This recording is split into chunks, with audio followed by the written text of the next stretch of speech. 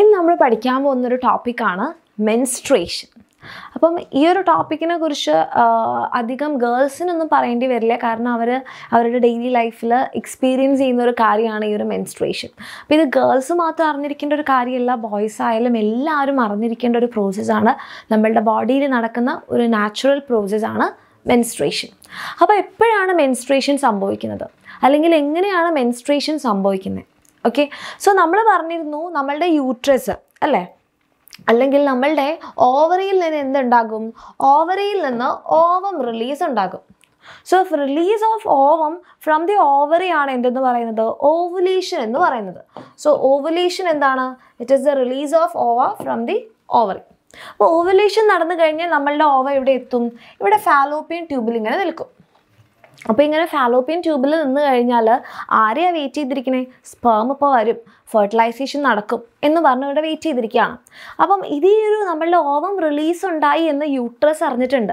അപ്പോൾ യൂട്രസ് വിചാരിക്കും, ഇപ്പോൾ ഓവം അവിടെ എത്തിയിട്ടുണ്ട്, ഇനി ഇപ്പോൾ ഫെർട്ടിലൈസേഷൻ നടക്കും, അപ്പോൾ ബേബി ഉണ്ടാകും, എംബ്രിയോ ഉണ്ടാകും, എംബ്രിയോ വന്ന് എൻ്റെ ബോഡിയിൽ അറ്റാച്ച്ഡ് ആണ് എന്ന് യൂട്രസ് ഇങ്ങനെ കരുതും. അപ്പോൾ യൂട്രസ് എന്ത് ചെയ്യും? ഒരാൾ വരാൻ പോവുകയാണല്ലേ, അപ്പോൾ ഒരുപാട് പ്രിപ്പറേഷൻസ് ഉണ്ടാക്കി വെക്കണം, അയാളെ റിസീവ് ചെയ്യണ്ടേ അല്ലേ, അയാളുടെ ഗ്രോത്ത് മുഴുവൻ നടക്കേണ്ട സ്ഥലമാണ് യൂട്രസ്.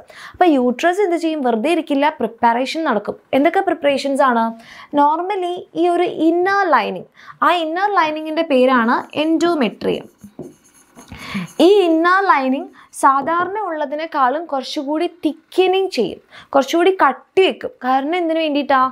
ഇവിടെ എംബ്രിയോനെ താങ്ങി നിർത്തണം അല്ലേ, അത് ഫുൾ ഗ്രോൺ ആവുന്നത് വരെ 9 മാസം ആ ഒരു ബേബിയുടെ ഗ്രോത്ത് നടക്കുന്ന സ്ഥലമാണ്. അപ്പോൾ സാധാരണ തിക്കനിങ് പോരാ, ഇതെന്ത് ചെയ്യണം? കുറച്ചുകൂടി തിക്കൻഡ് ആവണം. അപ്പോൾ ഇവിടെ തിക്കനിങ് നടക്കും, എൻഡോമെട്രിയം തിക്കൻഡ് ആകും.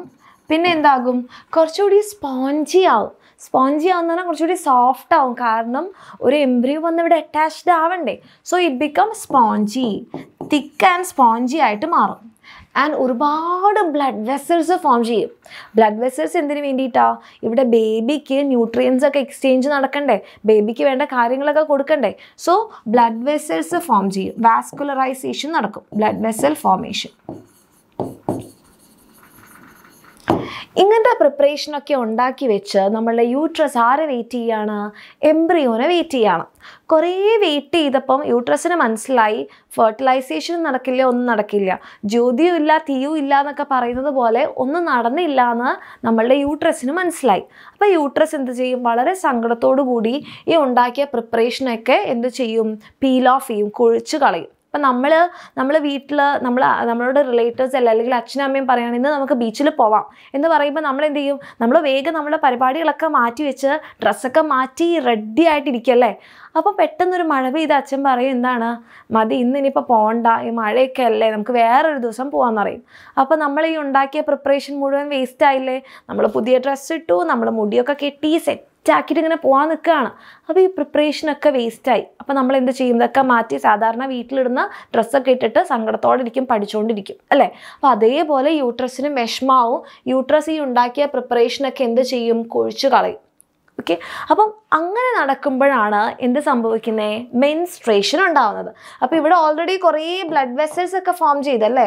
അപ്പോൾ ഈ ബ്ലഡ് വെസൽസ് ഒക്കെ ഇവിടുന്ന് പീൽ ഓഫ് ചെയ്യുന്ന സമയത്ത് ബ്ലഡ് വെസൽസ് ഒക്കെ ഇവിടുന്ന് പൊട്ടി വരികയാണ് നമ്മളുടെ യൂട്രൈൻ വാളിൽ നിന്ന്.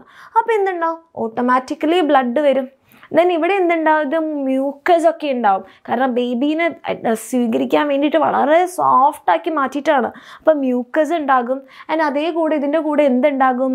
അൺഫെർട്ടിലൈസ്ഡ് ആയിട്ടുള്ള ആ ഒരു എഗ്ഗ് കൂടി ഉണ്ടാവും. അത് പക്ഷെ നമുക്ക് കാണാനൊന്നും പറ്റില്ല, കാരണം അത്രയും മൈക്രോസ്കോപ്പിക് സ്ട്രക്ചറാണ് ഓവ. സോ അൺഫെർട്ടിലൈസ്ഡ് എഗ്ഗ് നമ്മളുടെ ഒരു inner lining of uterus, then ബ്ലഡും മ്യൂക്കസും ഒക്കെ കൂടി ചേർന്നിട്ട് എന്ത് വരും? നമ്മളുടെ ഈ വെജൈനയിലൂടെ പുറത്തേക്ക് വരും. That process is menstruation. ഇത് എല്ലാ മന്തിലും എന്താണ്? ഗേൾസിൻ്റെ ബോഡിയിൽ നടക്കുന്ന ഒരു പ്രോസസ്സാണ്. So uterus prepare it self for every month two receive A fertilised egg and it's lining become thickened and spongy. If the egg is not fertilized, the lining slowly breaks out and comes through the vagina as blood and mucus. അപ്പോൾ ഈ ഒരു വോളൊക്കെ break down ചെയ്തിട്ട് വെജൈനയിലൂടെ ബ്ലഡിൻ്റെയും മ്യൂക്കസിൻ്റെയും കൂടെ വരും. അപ്പം ഈ ഒരു cycle എന്താണ്, എല്ലാ മന്തിലും റിപ്പീറ്റ് ചെയ്യും. And this flow is called menstruation, അല്ലെങ്കിൽ ഈ ഒരു പ്രോസസ്സിനെയാണ് മെൻസ്ട്രേഷൻ എന്ന് പറയുന്നത്. Okay, that is menstruation. Okay, ഇത് നമുക്ക് ഒരു ക്വസ്റ്റ്യനും കൂടി ചെയ്യാം. Why does menstruation occur? എന്തിനു വേണ്ടിയിട്ടാണ് മെൻസ്ട്രേഷൻ ഒക്കർ ചെയ്യുന്നത് എന്ന് പറഞ്ഞാൽ നമ്മളുടെ സെയിം ക്വസ്റ്റ്യൻ ആണ് ആൻസർ. നമ്മളുടെ ആ ഒരു സെയിം നമ്മളിപ്പോൾ പറഞ്ഞ കാര്യമാണ്. എന്തിനാണ് മെൻസ്ട്രേഷൻ നടക്കുന്നത്? If the egg is not fertilized, egg fertilized ആയിട്ടില്ലെങ്കിൽ all the preparations made by uterus എന്താകും? വേസ്റ്റ് ആവും അല്ലേ? So all the preparations of uterus become waste, and the uterine wall breaks out and come through the vagina along with blood and mucus. അത് ബ്ലഡിൻ്റെയും മ്യൂക്കസിൻ്റെയും കൂടെ പുറത്തേക്ക് വരും. ഈ uterus ഉണ്ടാക്കിയ ഈ പ്രിപ്പറേഷൻസ് ആണ് എന്ത് വരുന്നത്, നമ്മളുടെ വെജൈനയിലൂടെ ബ്ലഡിൻ്റെയും മ്യൂക്കസിൻ്റെയും കൂടെയൊക്കെ പുറത്തേക്ക് വരുന്നത്.